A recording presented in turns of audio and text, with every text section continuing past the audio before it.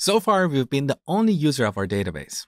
But in the real world, it's quite possible that two or more users will try to access the same data at the same time.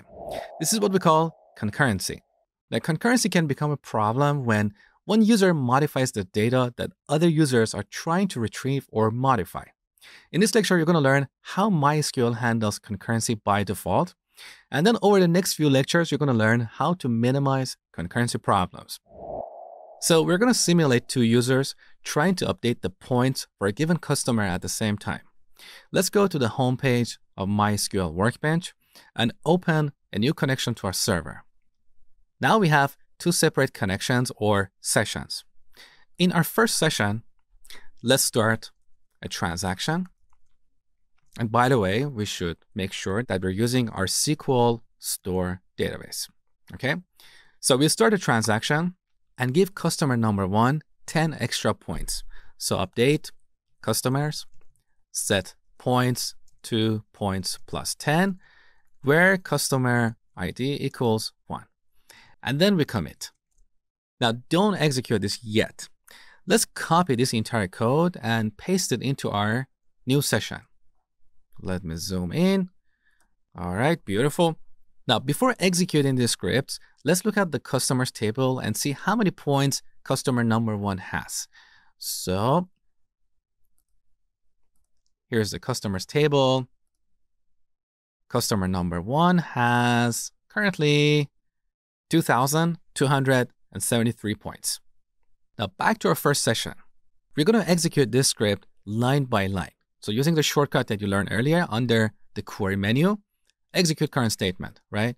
So let's execute the first line and then start a transaction and then update the points. But we're not going to commit. Now we go to our second session. Let me close the navigator panel. All right, here's the second session. In this session, we should also use our SQL store database, start a transaction, and then try to update the customer. Now look at this spinner here. This update is running because when we executed the first update, MySQL put a lock on the customer row that we updated.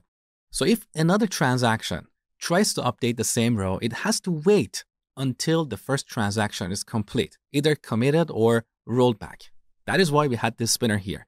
Now, this operation timed out. That's why the spinner disappeared.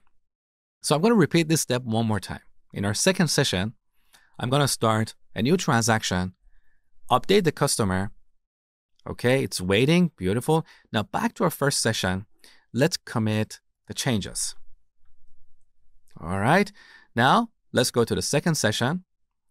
Update is no longer running, so it affected one row, but the changes are not committed yet. Let's commit the changes. All right. Now back to our customers table. Let's refresh the result and look at the points for customer number 1. We have 20 extra points here because each transaction increased the points by 10.